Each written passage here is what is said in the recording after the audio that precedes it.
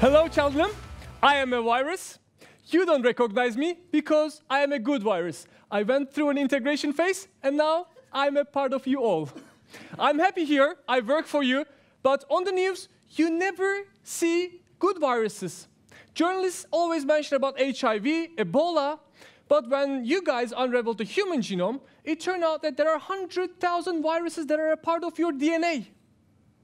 Just to put it in a perspective, what makes the difference between you and an ape is only 1% of DNA. And we viruses make 8% of your DNA. Can you imagine how you would look like without us?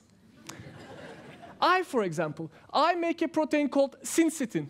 This is the protein that you all use to attach to your mother's uterus during the pregnancy. Long time ago, before you were mammals, I met your great-grandparents. They were very open. They hosted me. And in return, I made them syncytin. Thanks to the tolerance of your ancestors and my skills, of course, now you spend the first 9 months of your life in a 5-star hotel in your mother's belly. Your ancestors sometimes acted, excuse my French, a bit like an asshole. In 17th century Dutch paintings, the tulips have the most amazing patterns, most amazing colors, not before, not after, only in this short period of time.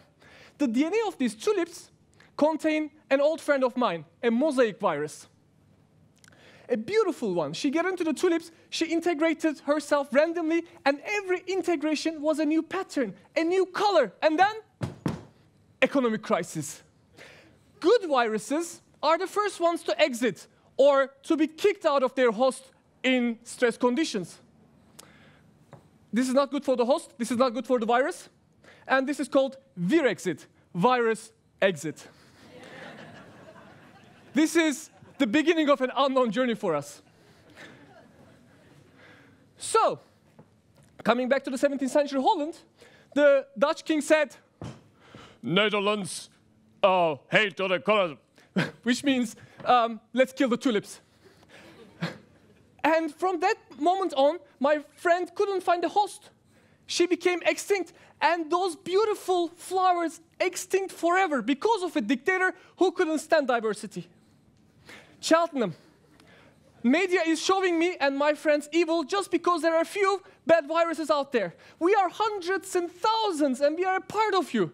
If you don't tolerate us, you erase the most beautiful colors from this world. And if you tolerate us, we provide you an environment as safe as your mother's belly. Dear Cheltenham, you are lovely. Thank you.